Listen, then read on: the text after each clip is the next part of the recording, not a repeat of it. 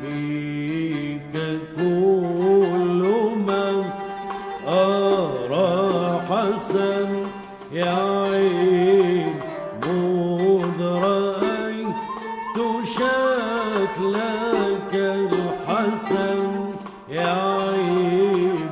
Sayyida Aisha says that the Prophet ﷺ built a pulpit, a podium, a place in the masjid for Hassan, yunshidu alayhi shi'r, where he chants poetry from.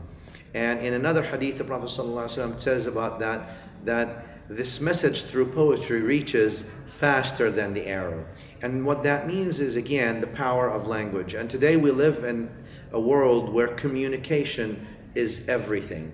So I definitely support and encourage any project that uses poetry, not just to send messages and make things easier to be understood, but also because poetry is a language of love.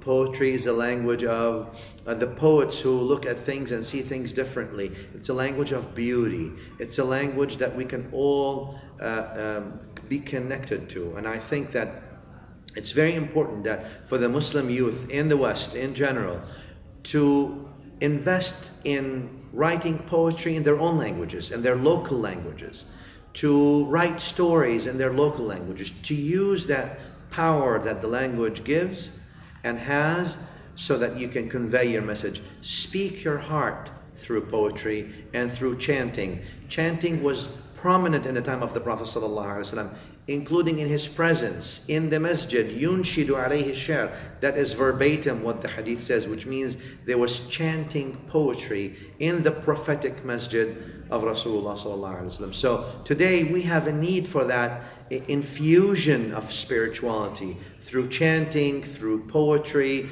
and through using different ways that the language allows us to use to convey our message, our love to people, our love to Allah subhanahu wa ta'ala, and our care and